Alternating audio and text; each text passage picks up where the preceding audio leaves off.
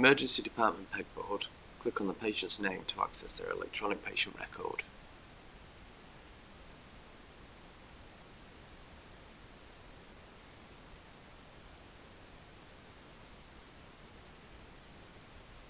Click on the medication tab to the right hand side.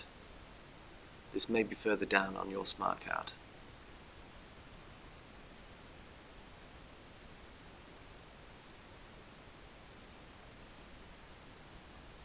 Tick both of the boxes if you want to look at any cancelled or discontinued or completed items. These can also be viewed from the prescription chart. Check you're on the correct tab at the top.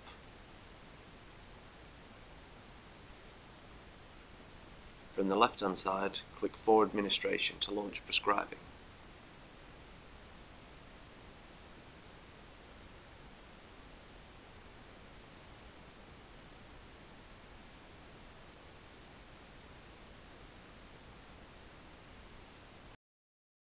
Click the search box and start to type the name of your medication.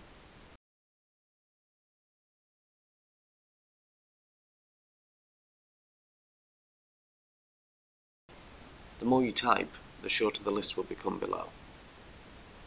Click on the name of the drug, never the blue arrow.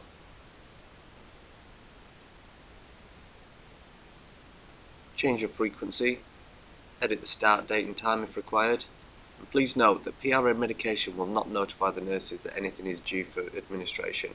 Please verbally tell them if this is the case. Check the details and click OK to complete. Check your prescription and click Finish Now to complete.